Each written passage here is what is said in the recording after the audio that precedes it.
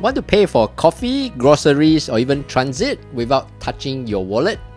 NFC or near-field communication makes it possible, letting your Android phone act like a contactless payment card. Most people don't realize NFC is actually built into most or every modern Android device, but it often needs to be turned on and paired with a payment app to work. In today's video, I'll show you how to enable NFC on your Android phone and set it up for contactless payments, from activating the feature to linking your cards so you can pay quickly, safely, and effortlessly.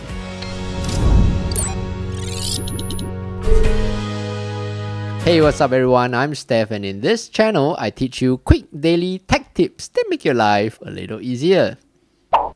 On your Android phone, go to your settings, tap on Connections, tap on NFC and Contactless Payments. Toggle the option on here.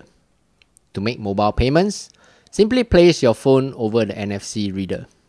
As you can see, the default wallet app is Samsung Wallet. Default wallet app is where you use your money or funds to pay for the mobile payments.